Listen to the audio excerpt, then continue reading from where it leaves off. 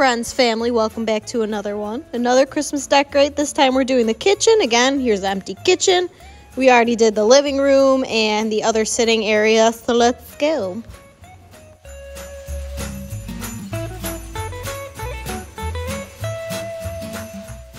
Here's my collection of Christmas mugs that I've collected over the years, and I'm going to stick these next to my Keurig. I wish I could have an adorable coffee bar with all the Christmas decor, but it's not realistic for me to have all my clutter on display because I only drink black coffee in the mornings, and then I save those sugary coffees for when I have a sweet tooth. So here I am doing my tier tray now with my gingerbread decor and other Christmas stuff.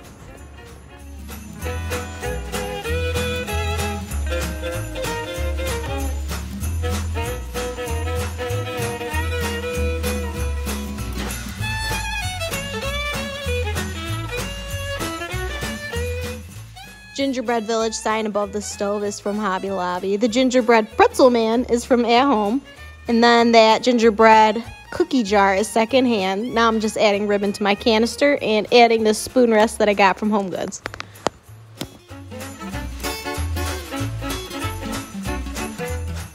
On the shelf I have my best friend named Pup. Gingerbread guys from Hobby Lobby, and the trees from Kirkland's, as well as that Merry and Bright sign. And then above the pantry, the Merry Christmas sign is from Marshall's a few years ago, and then those two wreaths are from the At Home store. Pretty sure I got that runner half off after Christmas from the At Home store, and then that center candle is from my local grocery store. And then I'm adding this red garland that I got from Michael's to my chandelier. And here I'm putting my itty-bitty little dessert plates on my plate rack.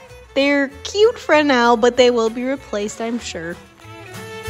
Back to my countertop, I'm adding this Let It Snow sign that's kind of vintage looking from Walmart. And that cookie jar is from the Michael's store. And on my door, I'm adding a Kirkland's wreath. Then to the top of my cabinets, I'm adding that same garland that I had on my chandelier.